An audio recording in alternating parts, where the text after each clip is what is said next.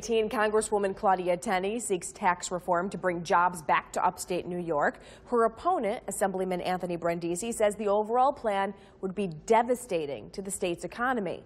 And while they are split on the tax reform overall, they do agree on the importance of SALT deductions, otherwise known as state and local taxes.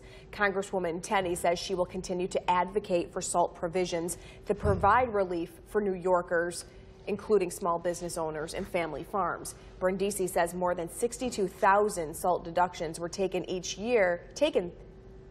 this past year in the 22nd district alone.